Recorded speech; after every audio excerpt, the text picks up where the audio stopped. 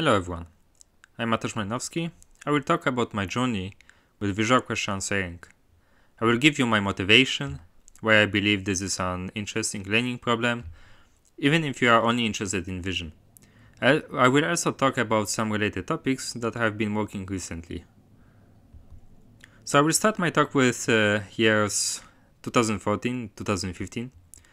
These years were very transformative for computer vision. We were quickly and successfully moving away from hand-designed approaches towards more data-driven methods. Deep learning was becoming increasingly more and more popular in various fields of computer vision or natural language processing. However, in computer vision at that time, it is used most successfully in the image classification. Here we have a single image and a single question about the content of this image. Like in this case, pixels are forming an image of leopard, and there's a question what is in the image, and this answer labeled leopard. But look around. Scenes are much more complex, quickly escaping this simple paradigm of having a single label per image. I have many questions about the scene. Where is the lamp? What is the color of the TV? What is on the table? How many sofas are there? There are, however, not only many questions, but also many different interpretations of the question that is grounded in the image. Take this question, what is behind the table, which is at the bottom left corner. If we took the observer-centric frame of reference, we would get the answer shown in the red box. If we took the object-centric frame of reference, we would get the answer shown here in the green box. Therefore, I believe it is much more realistic and perhaps interesting to ask not one question about the image, but to ask multiple questions about the content of this image. This generalizes the single image single question classification task and also requires a more holistic approach that involves object detection and some spatial reasoning. And since there is a language involved, we also expect some kind of natural language understanding. Finally, for such a holistic system, we would also need common sense capabilities. In fact, there are a few recent datasets that represent common sense reasoning in the form of visual question answering. But visual question answering is not only about language, it's also about evaluation of the visual system. But first I will give you this simple task. The task is about seeing the real reality. It's easy to think that all visual systems should see the real reality, and you should also see the real reality. But please have a look at these three patches in the circles. They have names A, B, and C. What are the colors of A, B, and C? Which two of them have the same color? So what is your answer? A and C share the same brown color and B is orange? Well, if we take the context, the surrounding away, you can clearly see that all these patches are physically the same. The real reality, so to speak, even though that psychophysical experience, the subjective reality, so to speak, sees something completely different. These two realities do not match. Moreover, we are also subject not only to color illusions, but also geometrical illusions. In this case, I am asking if both shapes of both tables are the same or they are different. So it turns out that these shapes only appear to be different, but they are objectively congruent, just 90-degree rotated. Okay, so what I'm trying to say here, you may wonder. We do have a seemingly faulty visual system, and yet we can use the same system to solve many different tasks. In the end, we are quite functioning agents, aren't we? But then how to evaluate visual system of our artificial agents? I think that we should likely do the same, do it on the results of their actions or on the answers. So from this perspective, visual question answering can be seen as a behavioral test of visual system. This means that we can study the problem independent of the representation. For instance, in object detection, the task is to find bounding boxes. But are bounding boxes the right representation of the visual scene at the first place? In visual question answering, you only care about bounding boxes if they improve the overall performance of the system. But there's of course much more to the visual question answering story. Visual question answering involves language and vision, and as with many other language and vision tasks such as image captioning, this one also requires grounding, either implicit or explicit form of grounding. In this slide I am showing a more explicit variant where language tokens are matched with image tokens. Moreover, intelligence requires handling various tasks and should not only be limited to classification or detection. What also excites me about visual question answering in this context is that we can encode the task in the form of a language, and then we can study the problem of task-dependent representation. Or we can basically see how the agent behaves once we give the problem, the task, or the question at the beginning. Finally, there are many different datasets for visual question answering. Each has its own properties that model some part of a more general phenomena. Some are synthetic, some are naturalistic, some deal with videos, others deal with images or physics. I'm quite a big fan of all these awesome works. I also believe that visual question answering is broader than just language and vision that are obvious to candidates. And I believe that there's also much more into visual question answering, which I argued so far. For instance, there are a few recent new directions in visual question answering that I find particularly interesting. All of them are connected to different datasets. This thinking, about the problem formulation and dataset that makes the problem more tangible, it's a very important thing.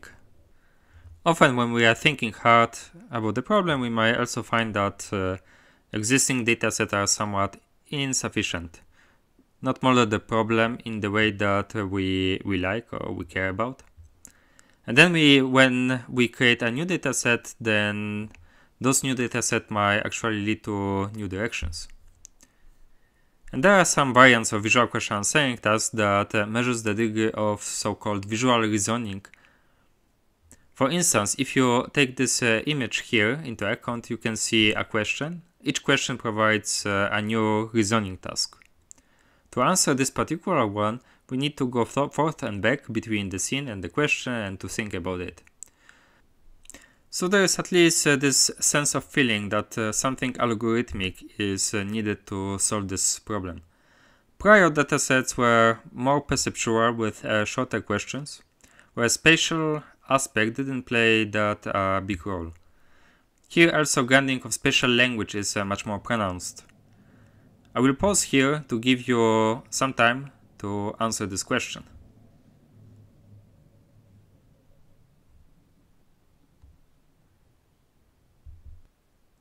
Since most questions relates to two or more things, we thought that perhaps we should encode some relational inductive bias in the network.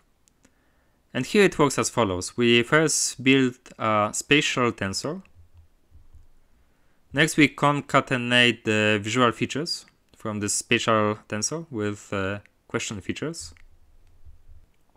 And finally we use a pairwise operator that operates on n squared objects. Each object is this multimodal vector. The architecture, this one, has shown to work pretty well on the Clever dataset. And the Clever dataset is basically this synthetic dataset built for visual reasoning with an example image that you can see here. However, computations in relation networks are rather intense. The network operates on n squared inputs, and this doesn't scale up that nicely. However, if we had an oracle that could tell us which inputs are important and which are not important, we would get a much more scalable system And this actually also leads to hard attention. So let's say that we have a scene with many different objects. And our task or a question is about some property of triangles here. Like how many red triangles are in the scene. If we could focus only on the fragment of the visual scene, we would first simplify the problem by reducing the amount of interference. In practice, we could also use more sophisticated but presumably more time-consuming processing or reasoning units. So this is roughly the idea behind the hard attention and some form of the motivation, why to use it, to cut out some fragment of the visual scene. I also believe that hard attention will become more important in the future when we start dealing with larger resolution images. And this is because this is one way of scaling down the computations. However, there is also some evidence that hard attention is biologically plausible, and I will So we have achieved some improvement over the vanilla relation network, which is quite cool. I will not discuss our method, instead I just point to our paper, which is the last reference here. However, in general, learning hard attention is a quite difficult task, and it's still an open problem how to do it well. But it might be much more impactful than soft attention counterpart, and I gave some arguments why I believe that this will be the case. However, how far we can go with the image-based reasoning? So here's a thought experiment. Suppose that we have a relational statement. Lamp is on the table. After seeing hundreds of images, we can say something about the preposition on, but it would rather be a shallow understanding of this preposition. Something like that. We could relate position vertically. Something is on something if pixels in y-axis of the first something are larger than the second something. However, there's much more into the meaning of on. For instance, we know that if I remove the table from the lamp, then the lamp will fall down. So on has something to do with support as well. Not only about position, and also about counterfactual reasoning or intuitive physics. So this has motivated me to work in a more embodied or situated setting, where we have an agent interacting with the environment. With that using, for instance, reinforcement learning.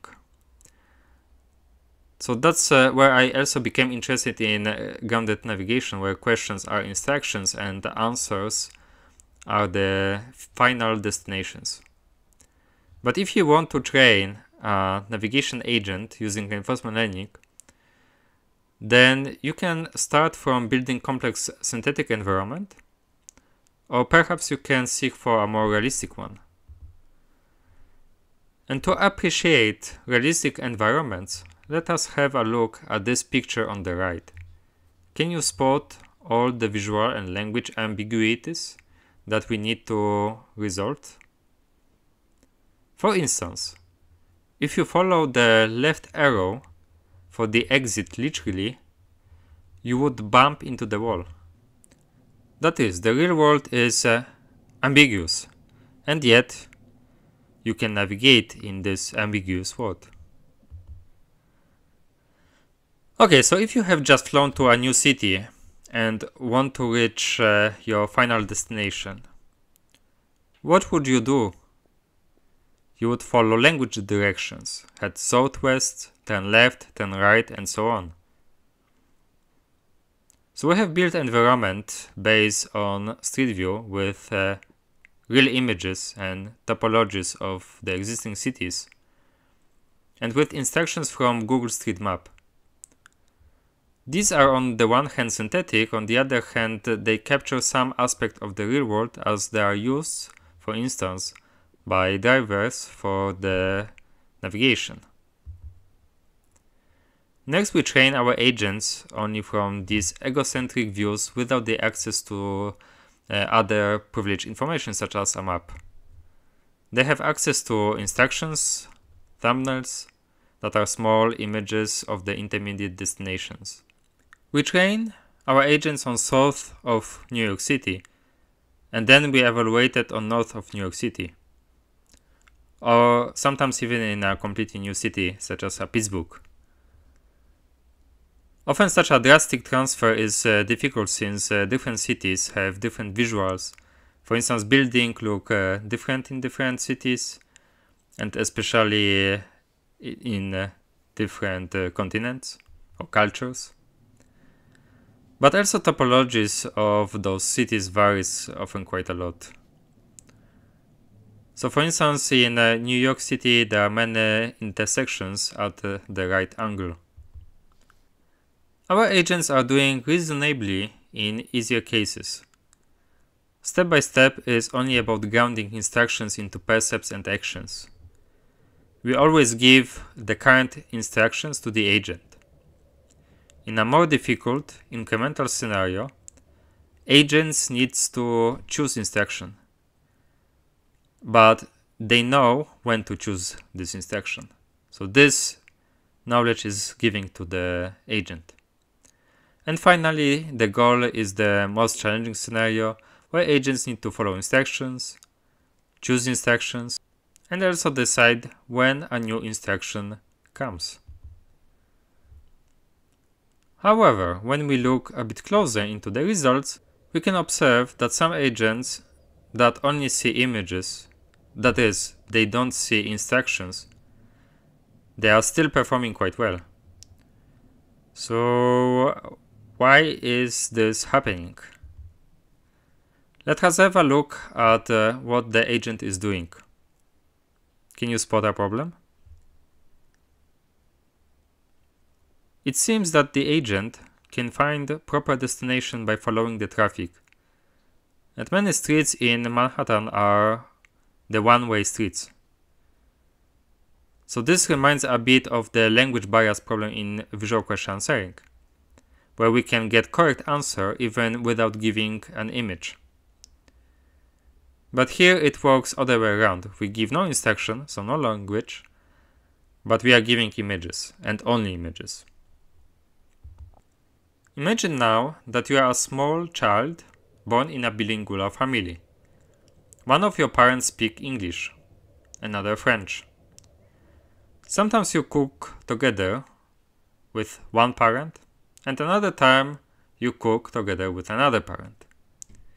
Even if you don't see the same event twice, and sentences might also be different.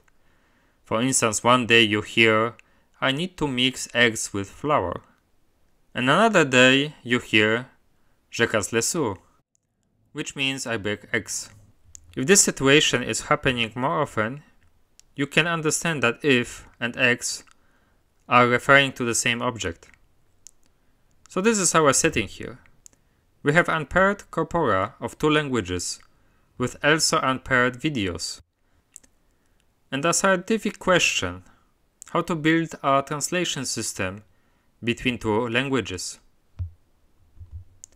Towards this goal, we have extended the existing how-to 100 million dataset to also other languages. Most notably, to non-European languages like Korean or Japanese. Here we have some set of videos with narrations, for instance in English, and another set of videos with narrations, for instance in French. This is unpaired corpora, with the goal of pairing words between both languages.